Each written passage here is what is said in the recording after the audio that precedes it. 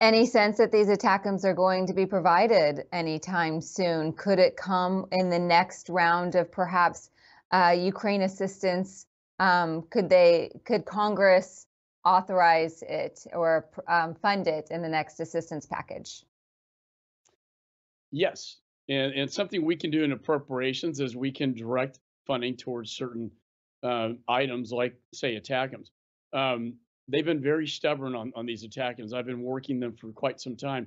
You know, Leanne, we passed a bipartisan resolution out of the Foreign Affairs Committee calling upon the administration to provide ATACMS, these longer range artillery, to Ukraine, and they still refuse, to do so. It's interesting to me.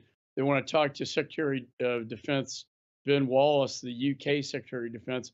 He told me, he said, "Yeah, I'm just tired of waiting for the United States. So we're going to send in our Storm Shadows, which is an equivalent of our ATACMS." And France is also sending in their longer range artillery, which will help. They just don't have the numbers that we do that can really make a difference. We'll continue to put pressure on the administration. Um, but when you have a bipartisan resolution coming out of the Foreign Affairs Committee, I would hope they pay attention to that. Hmm.